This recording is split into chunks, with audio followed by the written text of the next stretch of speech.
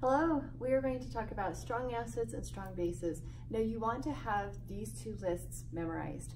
Let's first start with the definition. So a strong acid will 100% ionize, which means that 100% breaks apart in water. So let's write that above strong acids. This is going to 100% ionize. Now strong bases, notice this terminology. These 100% dissociate. So when you put these in water, they 100% break apart.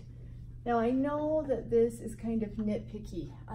I just don't want you to be caught in a college class and to have a professor grill you because you didn't use the right term. Both of these mean 100% breaking apart. Now the reason why we use ion is we have covalent bonds here that share electrons. So these are ions. When they break apart, they become ions in the water. For example, our hydrochloric acid is going to ionize, and when it completely breaks apart, 100% ionizes, it will be an H plus and a Cl minus. They become ions. Now, to contrast that, bases, these are all salts. They're all ionic compounds. They're already ions. They're just in that electrostatic force of attracting to one another to form the compound, the formula unit. So for example, when lithium hydroxide completely breaks apart, 100% dissociates, it becomes Li plus hydroxide, lithium ion plus the hydroxide ion. So you can see they look the same. We have ions floating in water and they completely broke apart. We just use slightly different terms because of the type of bonding. The strong acids, covalent bonds become ions, and the salts, the ionic bonds, they're already ions, so we say they dissociate.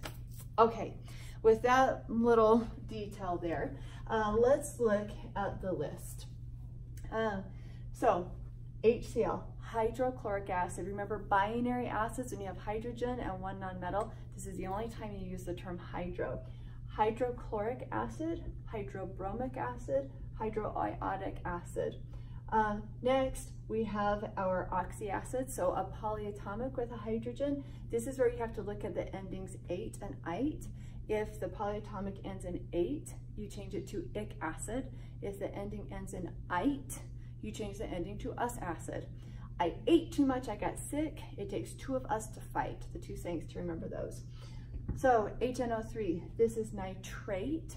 So this is called nitric acid. Here we have sulfuric acid, chloric acid, and perchloric acid.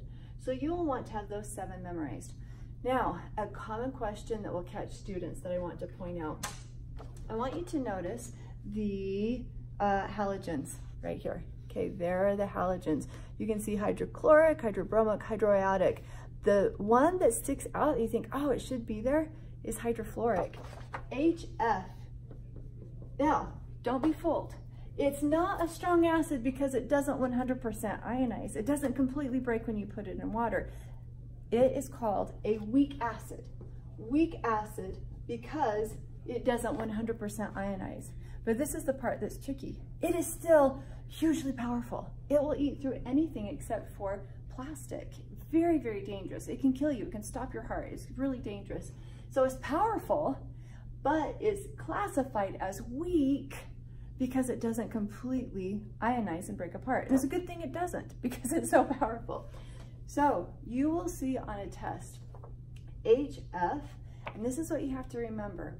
When you are doing double replacement reactions, and you'll see aqueous on all of these will break apart when you do your complete ionic equation. So I would write H plus Cl minus, HBr plus Br minus. However, anything that is weak, and it's the exception, it's going to have aqueous on it.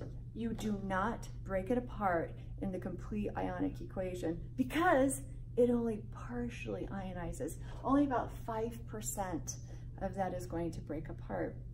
I'll show you an example with it. But keep in mind, any acid that's not on this list automatically is considered weak. In addition to that, if you have to write a net ionic equation, you do not break apart, you do not ionize in the net ionic equation, you do not ionize the weak acid. Okay, now let's look at our bases. Okay, the bases are easy to memorize because they follow the periodic table. In fact, I'll show you right now and then I'll read them to you. So check this out. I was purposeful in how I wrote those. They match the alkali and the alkaline earth metals. So here's your alkali metals right there. Check it out. Lithium, sodium, potassium, rubidium, cesium, lithium hydroxide, sodium hydroxide, potassium hydroxide, rubidium hydroxide, cesium hydroxide. And then if you come from potassium straight over alkaline earth metals, there we have calcium, strontium, and barium. Check it out. Calcium hydroxide, strontium hydroxide, barium hydroxide.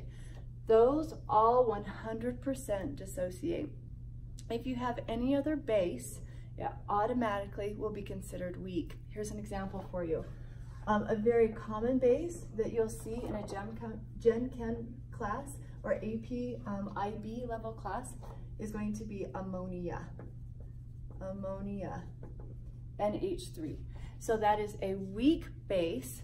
It only partially is going to react with the water. Only these 8 right here, these 8 bases are going to be strong bases. Now, how I remember this, it looks like a chair to me. When I look at the periodic table, you have the alkali with the alkaline earth. So there's the long part, the back of the chair, and then there's the seat and the front legs of the chair. I've also had students tell me it's a Tetris pattern. I don't play Tetris, but maybe that will help you.